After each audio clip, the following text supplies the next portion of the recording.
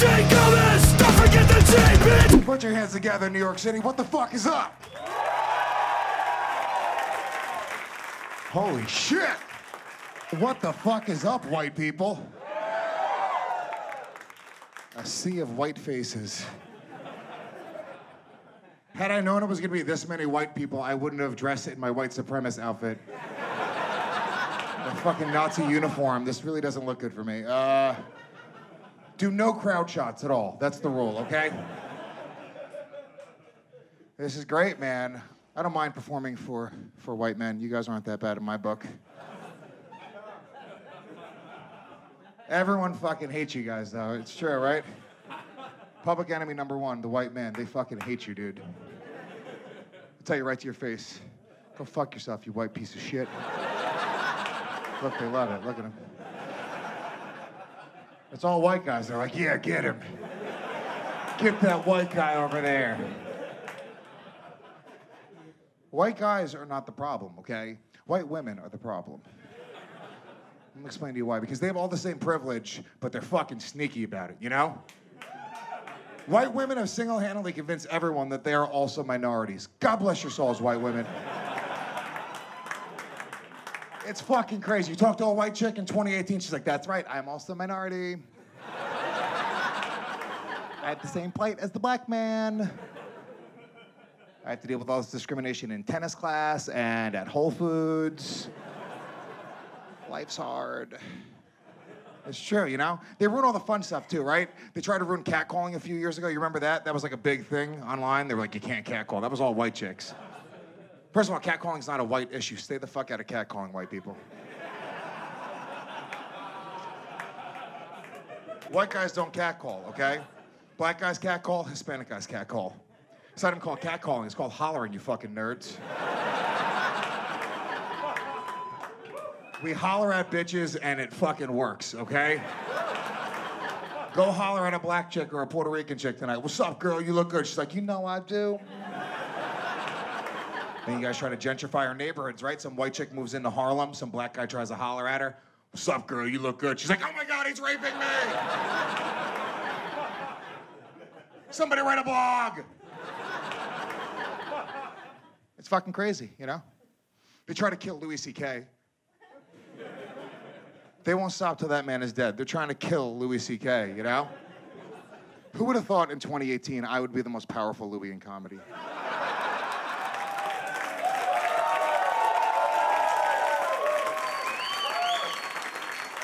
Nobody saw that coming. What did Louis C.K. really do? What did he do? He jerked off in front of a few women, right? Yeah. Who hasn't? What are we gonna be fucking school children about this? Who hasn't? That's a consolation prize anytime my girlfriend doesn't want to fuck. It's her idea most of the time. She's like, just jerk off, all right? I'm like, fine. Then I do it angrily at her. You hit her with your elbow so she can't fall asleep. Wake up, bitch. You ain't going to fucking sleep. That's why I'm done. You come on her thigh, you go to sleep, you don't talk about it. It's true. And look, I'm a feminist first, okay? Everyone knows that about me. I say you gotta treat men and women equally. I really do believe that, okay? But I don't believe that Louis C.K. was treated fairly. I really don't. Because Louis C.K. lost like $30 million worth of TV work. These women were jerked off in front of. That's not the same. Like, miss, what would you rather? Would you rather lose $30 million or would you rather have a man jerk off in front of you? I would rather have 30 million men jerk off in front of me than lose $1. Don't touch my fucking money. Are you crazy? I say eye for an eye, okay? I say eye for an eye. You got to give these women retribution because they're victims. I'll call them victims. Here's what you do. Here's how you get Louis C.K. back, okay? What you got to do is you got to put Louis in the center of a room.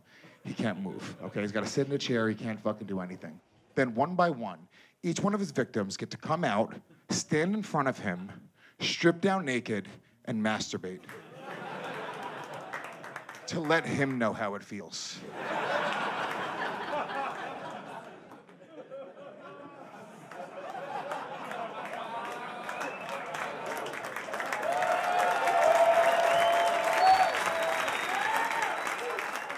They put their leg up on a stool like, take that, Louie.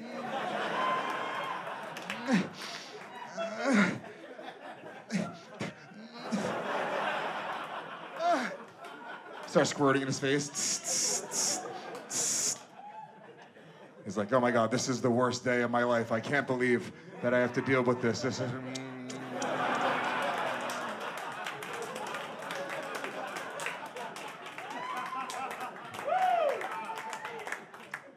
And look, let's not get this shit twisted. I'm not defending Louis C.K. I don't give a fuck about Louis C.K. I really don't. I hope every comedian that's more famous than me gets Me Too'd or gets into some sort of accident. Because every time one of them get into trouble, I move up one more notch in the industry. Just one fucking, that's all I need is a little progress, you know? Like when Tracy Morgan's tour bus got hit by that Walmart truck. I was like, yes! There was like 7 comics on that tour bus. I got a couple weekends out of it, come on. Let's talk about the issues, guys. Racism, it's out there, right? Clap your hands if sometimes you're even a little bit racist. Thank you for the honest people in the crowd. If you're not clapping your hands, you're a fucking phony. Let's get real. All white people are a little bit racist sometimes. All black people are a little bit racist sometimes. I know this because I'm Puerto Rican, and all white people and all black people are both very comfortable being racist against each other in front of Latinos. Yeah, because you both think we're on your side, you know? But you want to know a secret? Latinos hate both of you motherfuckers. I hate white people and I hate black people. And that's Latino privilege. Because when the race war hits, we can just wait to see who's winning and then choose that side. Like, white power, I was with these guys the whole time, all right. Build that wall, let's do it. And obviously, I'm just kidding. White people are not gonna win the race war.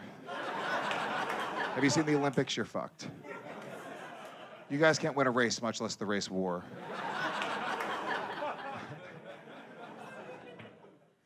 Yeah, man. What about older people? Do you guys give older people more room to be racist than younger people, like grandparents? Yeah. You do, right? Of course. I say 80 and above, they can say whatever they want, you know? 80 and above, they say whatever they want, you know, but they gotta be 80 in 2018. And then in like 20 years, the last racist person will just die off. I just solved racism. You're welcome. 80 and above, they can say whatever they want. 90 and above, they can do whatever they want. If you get raped by a 90-year-old man, get to a karate class. What do you want me to say? Beat up that fucking brittle old man. Defend yourself. You know? Like, my grandmother was the sweetest woman in the world. Sweetest woman in the world, but she said some racist shit, you know? Because she's from a different time. I grew up in Rockland County, New York, which is right outside of the city. It's about an hour outside of the city. And there's a little stretch along Route 304 that goes from Spring Valley to Muncie. Now, in Spring Valley, it is all Haitian people, okay? In Muncie, it's all Hasidic Jews. So I remember when I was 16 years old, I was learning how to drive, and my grandma would chime in with these fucking brutally racist comments. By the way, that's when real racism shows its face. When road rage kicks in, you're behind the wheel of a car, you can say whatever the fuck you want, right? So I remember my grandmother was trying to protect me, okay? She said, listen to me, when you're driving through Spring Valley, you gotta be careful because these Haitians are gonna try to steal your car. Lock your doors, roll up your windows, don't even stop at red lights, just go straight through. Take the ticket, it's not worth your life. And you wanna know why? She said it's because they have pirate blood. That's what she said. She thought that all Haitian people moved to the United States on pirate ships. Not that they wanted to steal your car. They have to steal your car. They're pirates. It's in their blood. They take vessels. But then she said you got to be even more careful. Once you go down Route 304, once you get into Muncie, this is a quote, while the Hasidic Jews look safer than the Haitians, they're not. Because what the Hasidic Jews will do is they will wait till you're driving by. Then they will push their baby strollers in front of your car so you hit their babies so they can sue you. Yeah, that's a real lesson that my grandmother taught me when I was 16 years old. That Haitian people have pirate blood and that Jews are willing to sacrifice their babies for a lawsuit. It's fucked up. It's fucked up. I know it's fucked up. I see some of your faces. But you want to know the most fucked up part about that story? It wasn't actually my grandmother. It was my mom. But my mom wasn't that old, so whenever I would tell the story as my mom, nobody would laugh. They'd just be like, that's fucking crazy. She can't say shit like that. And what's even more fucked up about that? Wasn't actually my mom. It's me. I'm telling you right now.